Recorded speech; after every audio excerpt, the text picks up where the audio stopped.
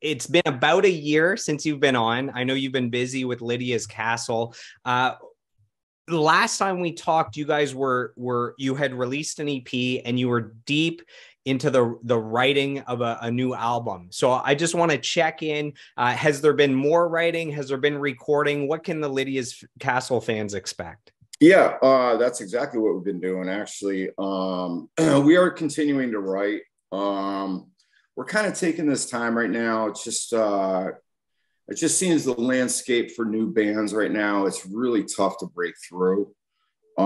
So I think we're taking this time, not I know we're taking this time to just to write as much as we possibly can. And in fact, last night we got together and came up with 3 more ideas, and they weren't finished top to bottom, but they were we're just gathering up riffs and ideas and things of that nature to hopefully put together as a song as well.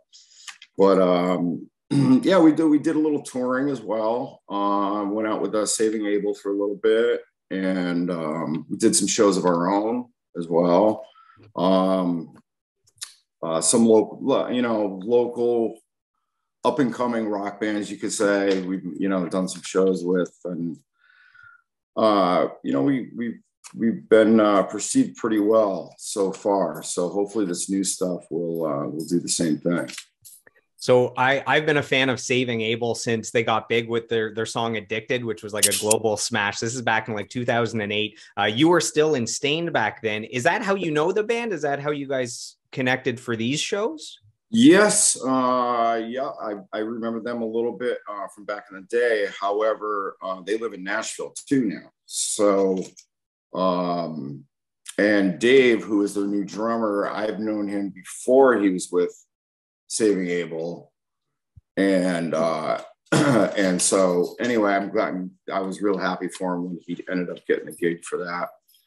But yeah, I run into those guys every now and again, and they're out doing the same thing, just pounding the pavement. And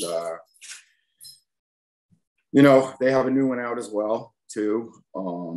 So go check that out. It's good. And they've always been a really good, solid band as well.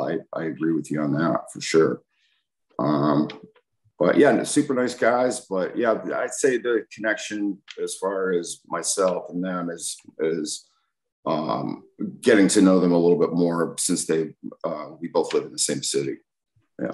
And I saw that you guys recently announced some upcoming shows. I believe it's in August. You have at least a couple shows coming up. What can fans expect if they can physically make it out to those shows? Yeah, well, I mean, there's a lot more to come to.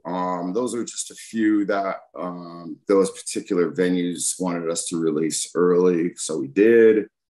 And that's actually going back home for me. Those are my old stomping grounds as far as where Stain came up, and that the New England area.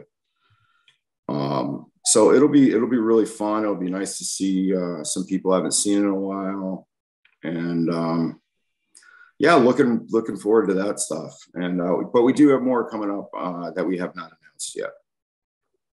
So you mentioned that you knew the drummer from Saving Abel from before that time. I saw you recently post a picture with a couple drummers. One of them's Paul Crosby, the former drummer from Saliva. How do you know him? Is this back to, again, the Saliva and Stain days? Yes, yeah, that is definitely. Living in Nashville too, you run into a lot of people that you have some memories with too. And me and Paul have always gotten along real well. He's such a good guy. And, he's doing his own thing right now. He's got his own band going, and he's got a management company. So he's doing well. He's doing well. But it was great to see Paul in that picture. We had a nice big dinner with some of his guys and his wife, and same. So it was great. It was great. Good to see him.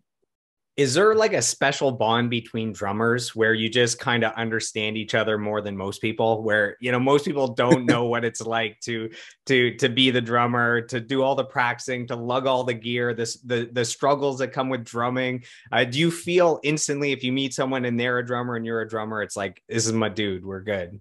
Yeah, you know, it's kind of always been like that, it seems. I mean, there is definitely a certain bond, like you were saying, that we do have. And there's a respect factor as well.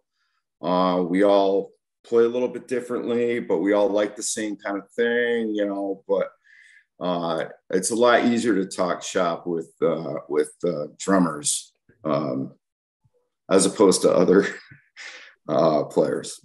Especially if you're talking specific drum technique and terminology. The Yes. guitarists just don't get it, you know? Yeah. Well, you know, they have their own lingo too. That's true. That's true. So as we wrap up with the Lydia's Castle stuff, Mhm. what can fans expect from the new music? Are you looking at just a few singles, an EP, a full length? Any idea?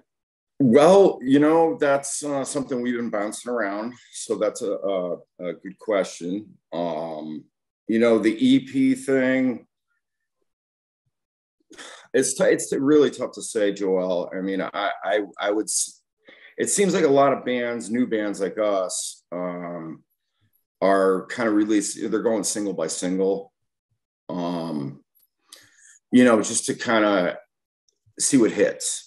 You know what I mean? So I can't give you a solid answer on that right now, but I know we have the songs for more than an EP right now. So, but I think we might start with the just releasing of singles, and then, you know, maybe at some point we'll do a full length or EP.